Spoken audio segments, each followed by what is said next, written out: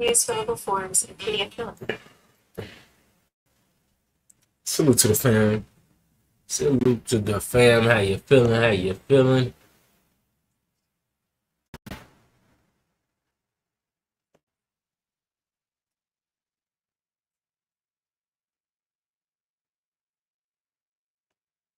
I'll be going to this history of the minstrel show real quick, real quick. Let's see.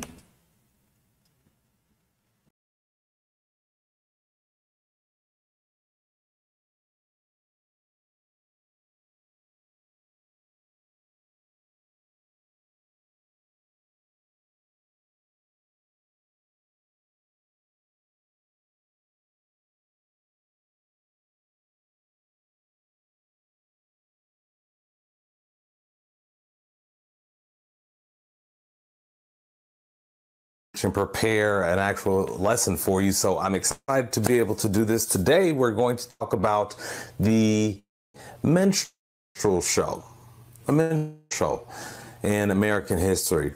So my goal in this very brief lesson, I'm going to give you just a very brief overview of the minstrel show, but you should, here's my objective, you should be able to explain how the minstrel show affected how America treated slaves, then freedmen, then African Americans throughout history. Again, you should be able to explain how the minstrel show affected the way America treated slaves,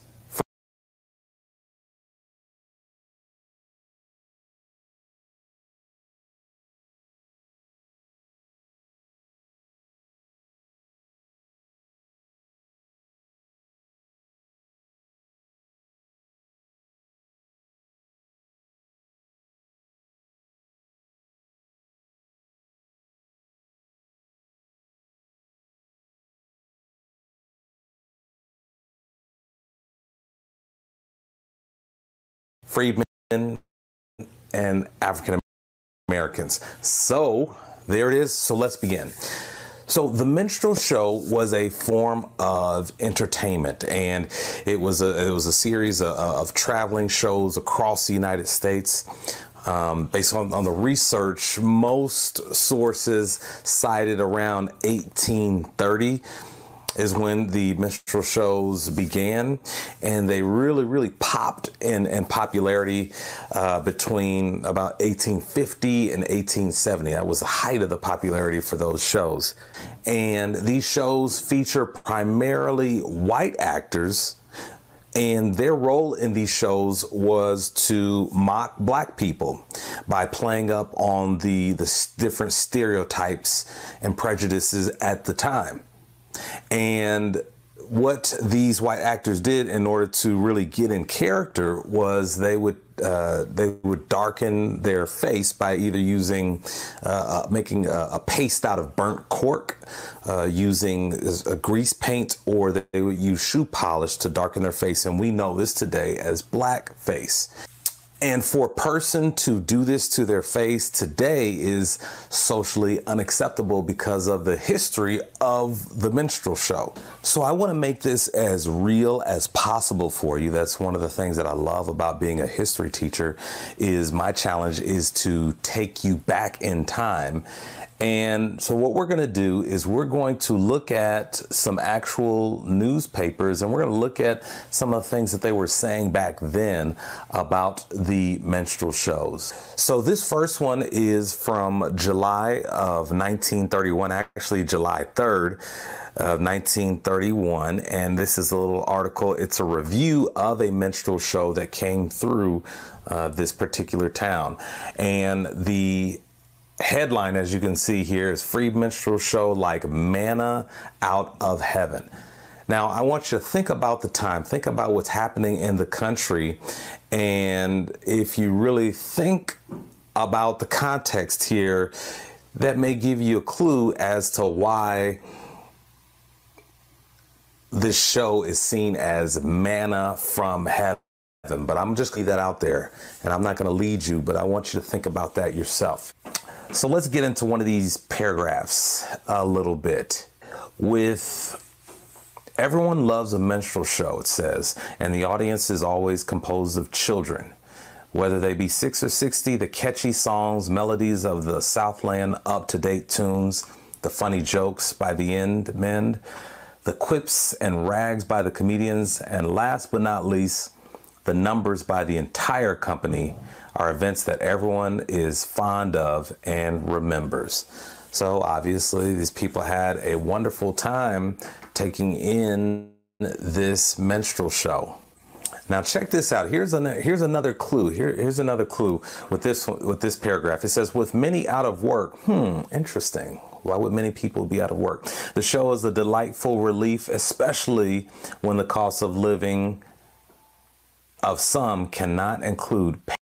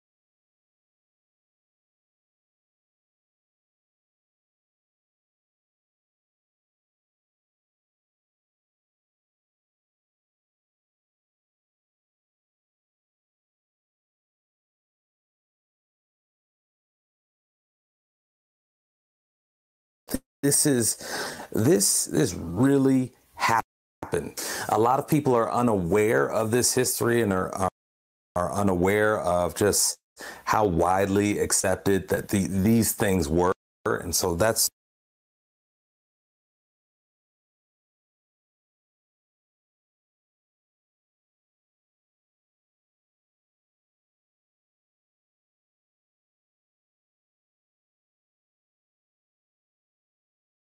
why we're digging into these primary sources to see how people live, how people accepted and viewed these minstrel shows. Let's continue. So this one is interesting. That's why we're digging into these primary sources to see how people live, how people accepted and viewed these minstrel shows. Let's continue. So this one is interesting. This is a page out of a newspaper, and the page is filled with advertisements for this particular show, the All Stars Minstrels Burnt Cork and Variety Show. So it looks like this show is going to be coming to town on a Friday, and notice they're going to be playing at a local high school. And throughout this page, you'll see advertisements, people advertising their businesses and their services while using these images of these minstrel performers. And these businesses had to be very strategic and smart about what images they put along with their advertisements. So it's interesting that these businesses here, they all believe that this image of this minstrel would encourage people to purchase the products and services. So here's another one that I found very interesting. So we have another particular show, and on this page, there are also other businesses using the show to encourage people to purchase their products or visit their business. And you may have heard of this company that is using the Minstrel Show to increase revenue. They're the JCPenney company, and they say, I'm going to trade there, and then I can afford to take my gal to the Elks Minstrel Show. But the other thing that I saw on this page was just really interesting, and I want to read this in its entirety because it aligns with my objective for this video. Again, how do these minstrel shows affect how America treated first the slaves, then freedmen, then African American? How did these minstrel shows affect how they were treated? So check this out. This is the Elks Creed. Now the Elks, those are the people who are putting on this particular show, minstrel show. There are many different groups out there who are putting on these shows throughout the country. It reads, I believe in the United States of America as a government of the people, by the people, and for the people, whose just powers are derived from the consent of the governed. A democracy and a republic, a sovereign nation of many sovereign states, a perfect union, one and inseparable, established upon those principles of freedom, equality, justice, and humanity for which American patriots sacrificed their lives and fortunes. I, therefore, believe it is my duty to my country to love it, to support its Constitution, to obey its laws, to respect its flag, and to defend against all enemies. This is the Elks American Creed. Now, here's another one that I found from 1921. It's very, very interesting. This is from High Point, North Carolina. And basically, this organization that was putting on this minstrel show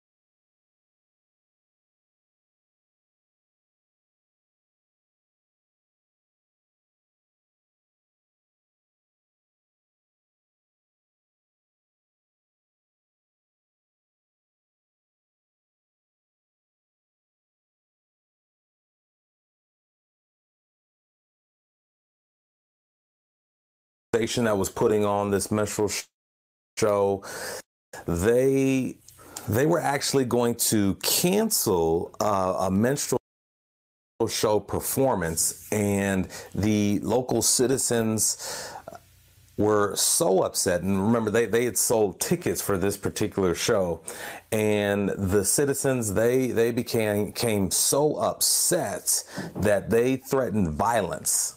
So as I said before, the minstrel show it's a traveling show that appeared in city to city, and there were also reoccurring characters. Now, one of these reoccurring characters was a character named Jim Crow. Now, that name should sound familiar because that was a name given to the laws that separated white people from black people in the United States. I want to share with you some of the lyrics of a song titled Jump Jim Crow. Come listen, all you gals and boys. I's just from Tucky-Ho. I'm going to sing a little song. My name's Jim Crow. Fist on the heel tap, then on the toe.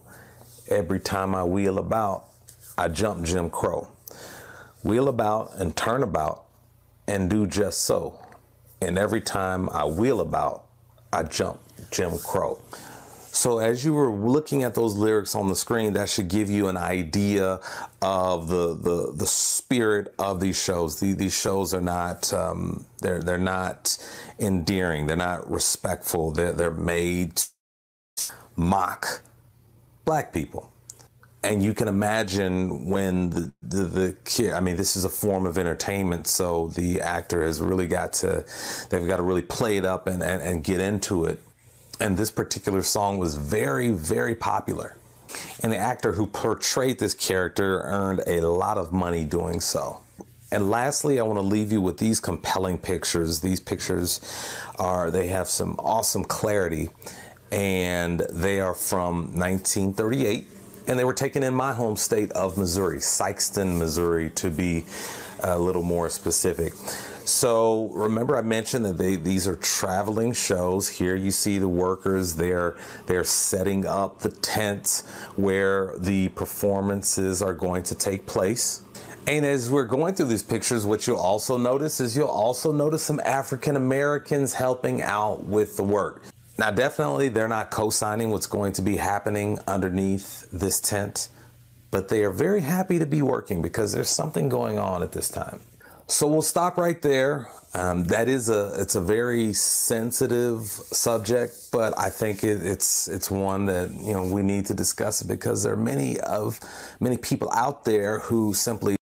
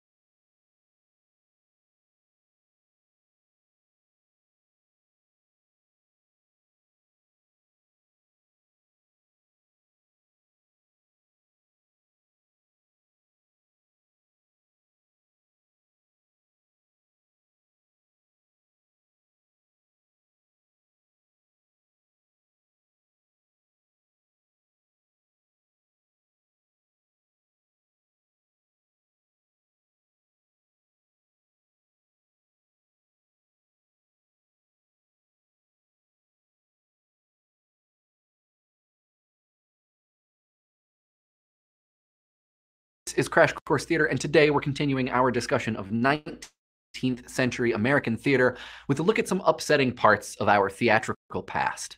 In the 19th century, race and racism contributed to a unique and troubling performance culture, which helped create and spread racist stereotypes that are still with us today. And just to be super clear, the stuff we're talking about in this episode is tough. The images are upsetting, and much of the language is fraught, to put it lightly. So just an upfront content warning so you know what's coming up. While some theatrical versions of Uncle Tom's Cabin contributed to the abolitionist cause, other melodramas used racial themes to titillate white audiences and even to support slavery's values. America's original theatrical form, the minstrel show, reinforced ugly caricatures even as it made some African-American performers stars. We're also going to look at the history of African-American theater, which is a tradition as old as America.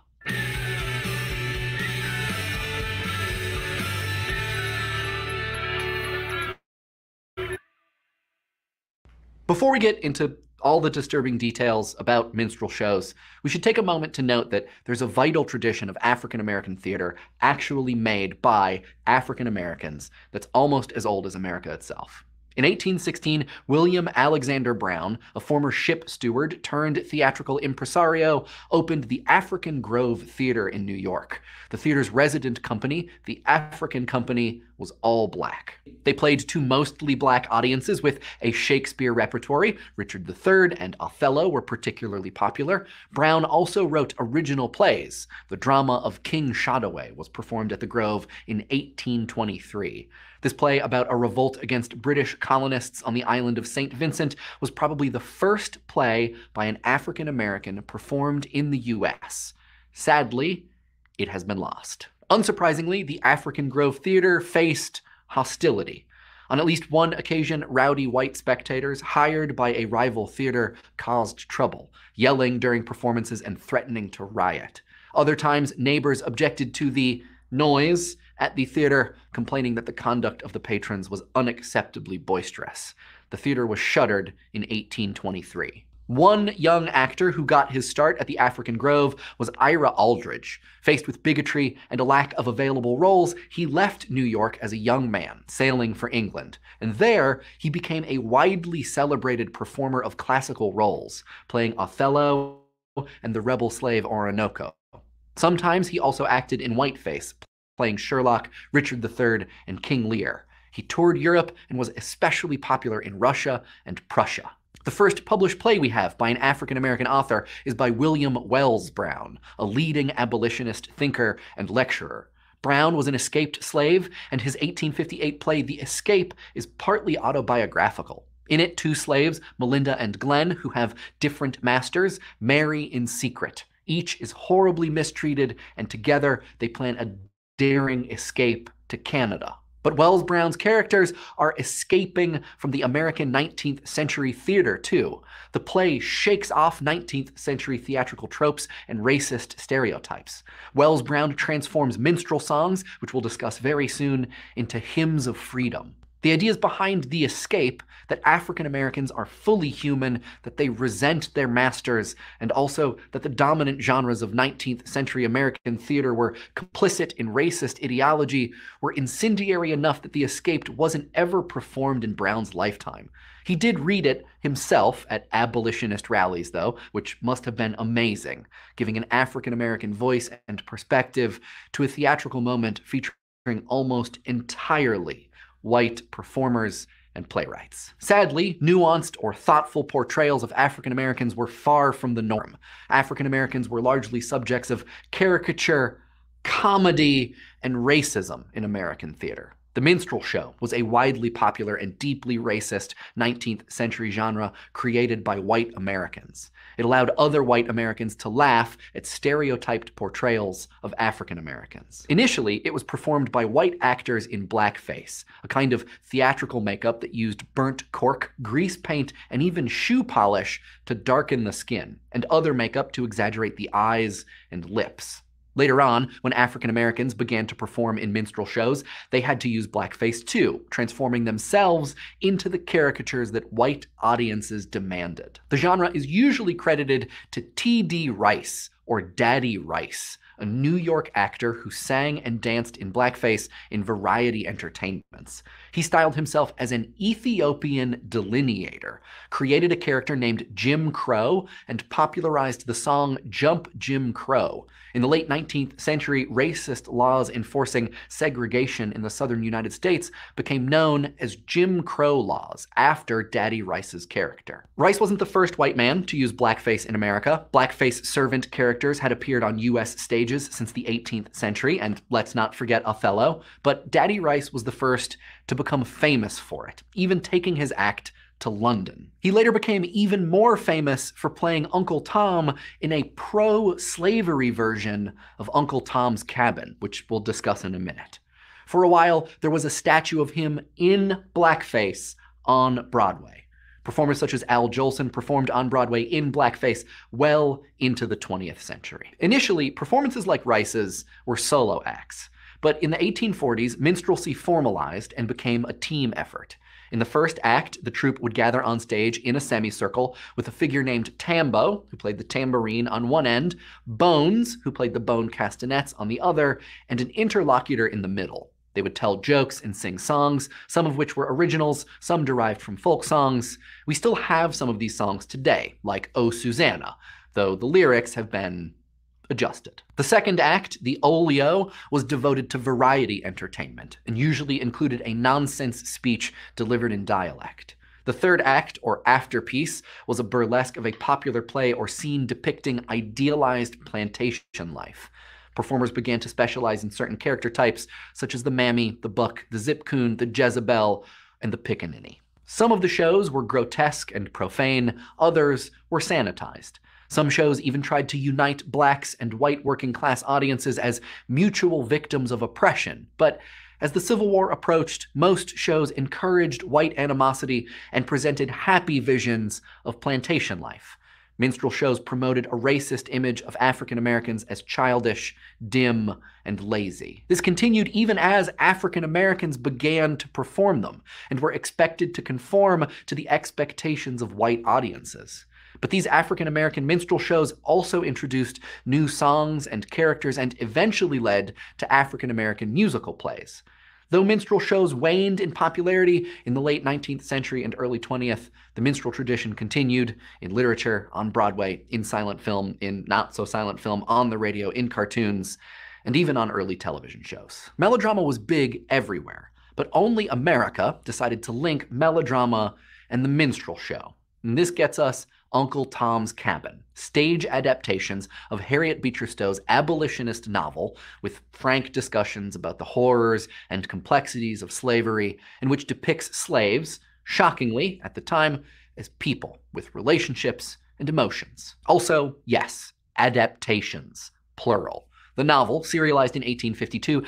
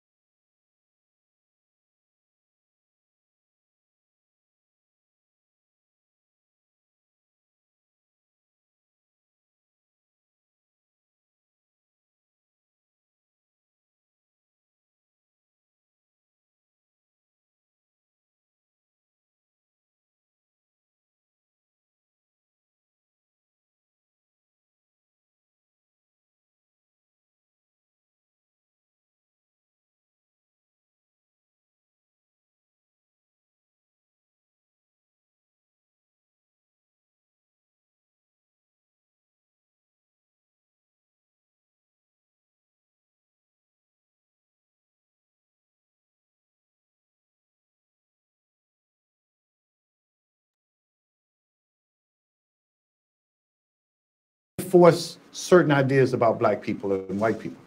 Some of the best discussions we have in the museum are about the word nigga, which sounds kind of weird, by the way, because I'm a sociologist and we don't believe words have any inherent meaning. They're just sound signs that we give. But we do believe that people, once the meanings are given, that they are shared. I mean, no piece is inherently racist. It's a racist society which will create racist objects and will racialize other objects. That's why the watermelon has a racial. There's nothing inherent about a watermelon that makes it racist. But you know darn well that it's been racialized. Someone looking at Aunt Jemima objects or other mammy images, they don't think of that as offensive. They think of good times spent with the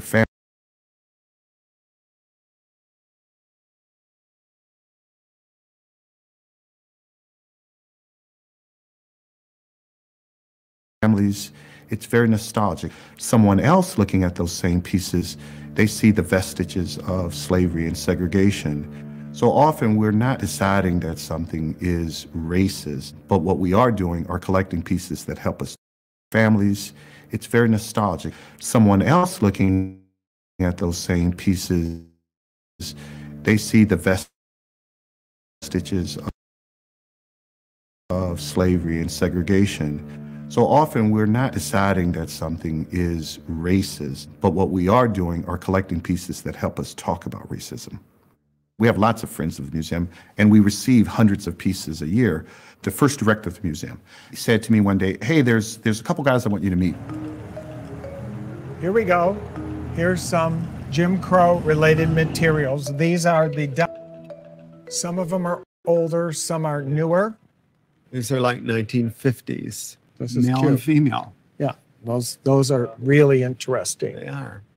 Our group of friends were all collecting this because we realized what it said about our society and what it said about where we were in the past and where maybe we still were. When we met David Pilgrim and the whole Jim Crow Museum and all of that, it was like, finally, there's a place where we can put this.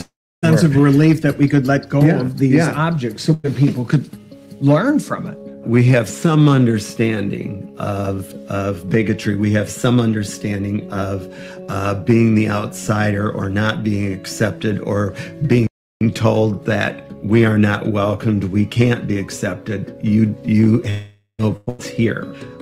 I think because we've experienced that in our own lives, because we're gay, there's a little transference there to trying.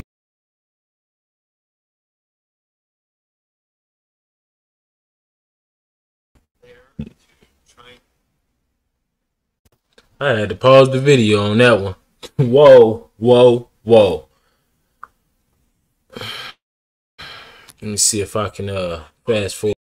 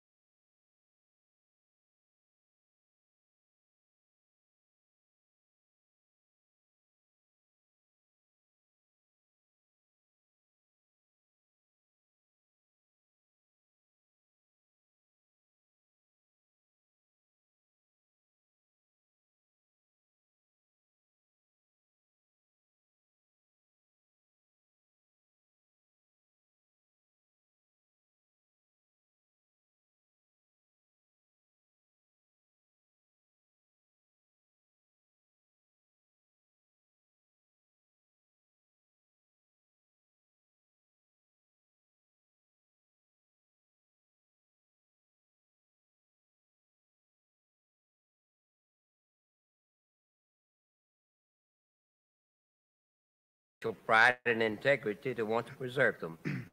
And I think a racist is one that doesn't care enough for his race or another race to where they don't care whether they're amalgamated or destroyed or not. Then, could I ask the governor a question? Yeah. Are you familiar with the black Muslims in this country? Not too familiar with them, no. Well, they practice black separatism. Well, that's the reason I'm not familiar with them. Good answer. Very good answer. That's all to say. But to continue along that line, do you feel that what they're doing is right? You know, they believe that white people should be separate. They believe that they should have a state in this country. I think they felt that Mississippi or Georgia should be, you know, one of those two states should be the state. Do you feel that I was thinking maybe they ought to make it New York. New York, you think so? All right, I'm gonna get over that, Governor. You look too tough. No, I think that forced racial segregation is criminal and unconstitutional, and I think forced racial integration is criminal and unconstitutional. I think either one of them is cruel. You mean on a social level? Any level, where it's forced. Well, we do have like the laws. You mean when the laws are enforced, that if it involves integration, then it is wrong?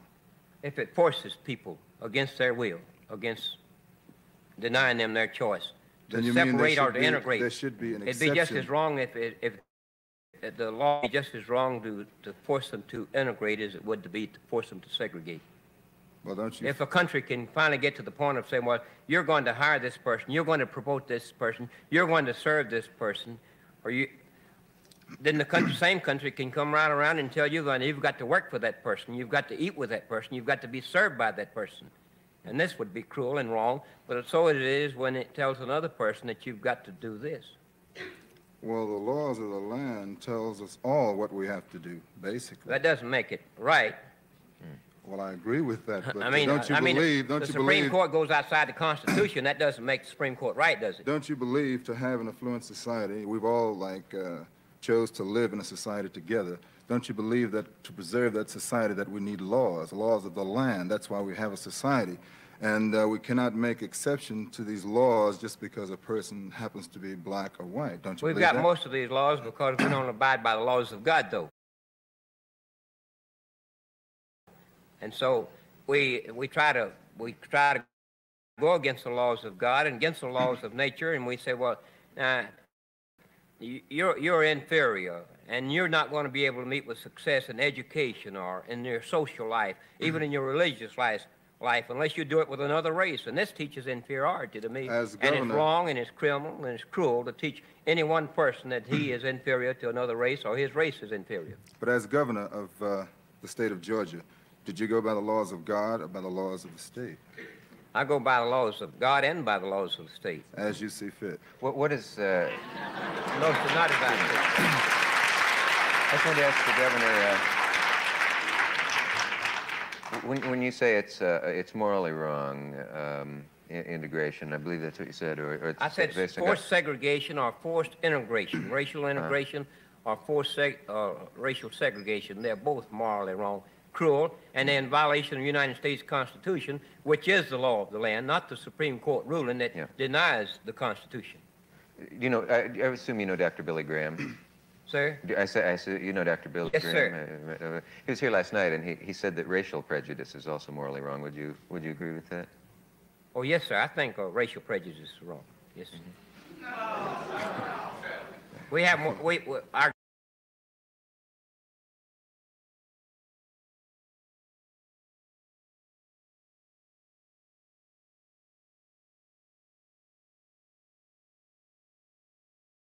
Are you too old for grinding? Can't be bothered with looking for the perfect bill.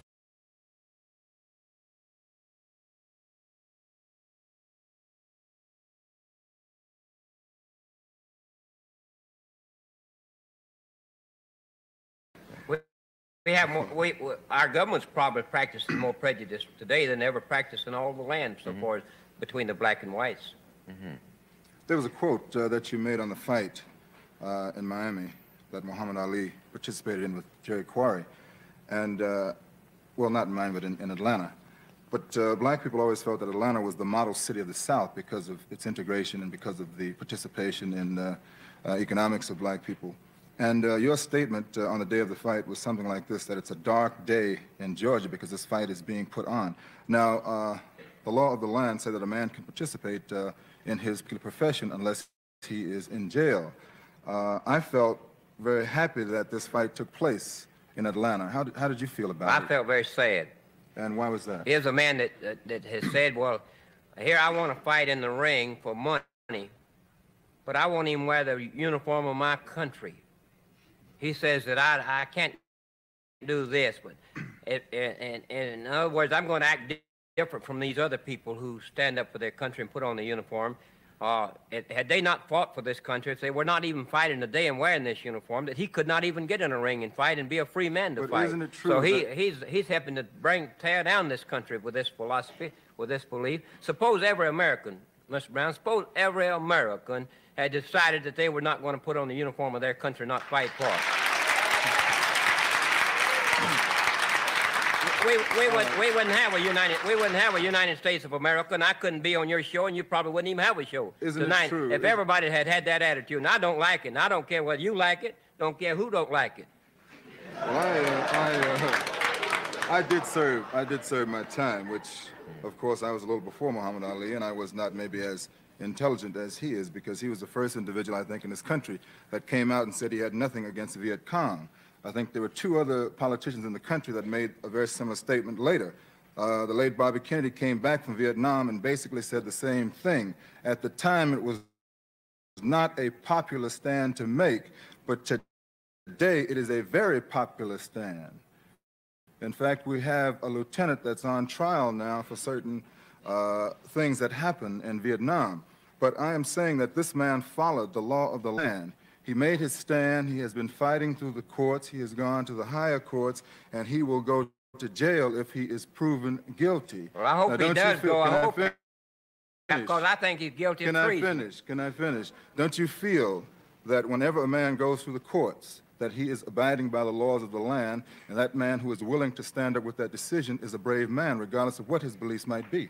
I know a lot of Southerners who, really like black people. And, they portray themselves as being really segregationists, and they hate black people and so forth. But I know some black people feel the same way, but I don't know any Southerners that don't like, white Southerners don't like blacks. Do you know of any? Can you name one? I'll tell you something. That's a very interesting point. Can you name one? No, I'm going to answer that question. It's an interesting point, you see. It is, yeah. They like black people, but they like them in a role, you see. They like them when they're very humble. And they're very loyal. I like humble people whether they're white or black, don't you? I know, but you see... And loyal people whether they're black or white, don't you? I mean, you just like them. You don't like them loyal. You don't like the black people to have the choice, you see. It's only a matter of choice. I want black people and white people to have choice. Well, you got it all mixed up. You're trying to twist it around. No, I'm only trying to agree with you. Would you let me finish? If you'll tell the truth. Well, I'm only making an analysis, really. It's not a matter of truth or false. What I'm really saying is that basically history has proven that during the days of slavery, whenever a slave was more or less humble and he did what he was told, that he was in good favor with the master. But whenever a slave was too educated, if he became aware of his own self and he wanted to become more than the master wanted him to become, then he was a bad slave. He was then put down because he represented a threat to the already established kind of white society. Let me say this. Those situations are true with white people and black people. Now, you're just trying to point it at black people only. Because but they've been true throughout the the history of the world. There's been discrimination. Black against black, black against white, white against black, and white against white. There always has been, there always will be. And you're not going to wipe it out, and Tricky Dick's not going to wipe it out, and the Supreme Court's not going to wipe it out. You're not addressing it. You're not addressing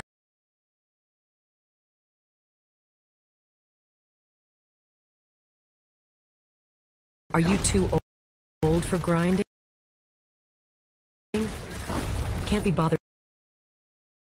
with looking for the perfect build online, or simply have a life. Get the best builds.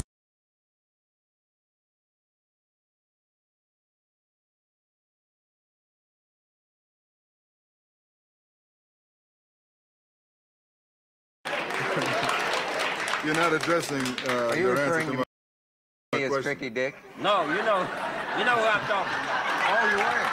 Oh. Well, you know something, Governor? Believe it or not, I don't think that integration should be the #1 thrust of our civil rights leaders anyway, because I think what we're really talking about in this country is economic development of black people. Because I've found Economic development of all people. well, we're talking about underprivileged How come just people. black people? How come We're you just talking- want to do it for well, black people? How come you don't want to do it for white people? I'll tell you why. Huh? I'll tell you How come you why. don't do it for everybody? How come Can you I- always can I black get- people? can Why I don't you get- talk about all people? Can I give you an answer? I think Can we I- understand Please. the question. Yeah. Can I give you an answer? Do you mind? Oh, go ahead. If you're ready, I'll give you time. Okay, Governor. What I'm really saying is that there are some people that have suffered in this country, poor people generally, but let's say that we have various ethnic groups in this country that have attained a certain kind of equality. Black people are more or less, along with the Indians, on the last rung of the ladder. Can I finish, Governor? Boy. Can I finish? Okay, do you mind? The governor Now, said what I'm really fully saying agrees. is that I feel that the way to bring about equality of black people in this system is What through about economic... equality of white people? Now, Can I I- won't interrupt you every time you keep calling black people. Well, What about equality of all people? If you interrupt me, Governor, I can't talk to you. Well, if you're just going to talk about black people, don't include all people. I try to include all people. You're just interested in the black. Why don't you tell these people that in Atlanta, Georgia, where you keep talking about the South, that the percentage-wise, more black people are professional business people, industrial Governor, leaders, more of them in our state house can I- elected officials than can I any other interrupt state you? in the country. Can I interrupt you? Can I interrupt Be you? all right, sir. Go ahead. Okay. See, I'm not really here to fight with you. I'm only trying to have a discussion with you. I'm not going to And fight I'm with trying, you either. and I'm but trying to use the technique. There's a lot of people out there. There's a lot of people out there watching you, and I want you to be fair about all people, not just black people. We got a lot of people in this country. I can understand that, but you do know I have a reputation, right? And I saw I don't you. know about it. I'm not sure. I saw Tell you. me what your reputation I is saw now. you bring that state trooper back there, you know, behind the curtain. I know you brought him back there for a reason. But Here you go trying. that is not my Well, purpose you let tonight. me tell you this. Would you like to join this conversation? No, I'm going to say this now. Would you like to join this conversation? I would let. Why? Is it Let coming me say this. Would you let Dick talk a little No, I've loud? got to say this. No, I'm going to let him talk. See, Right before now, I got on this me off, before I got on this because I got program, a you state wouldn't trooper talk, like would you? all the other governors in the country carry one, and they require it in the state governments that the governors have security personnel. You didn't get him because so you I knew I carry was one here, of right? them. I didn't even know you would be here. It was a surprise when I came here tonight and found you would be here.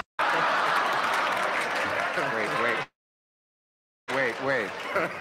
I've never traveled anywhere in the United States since I've been governor. No other governors travel without one security personnel. Some of them have 3 and 4.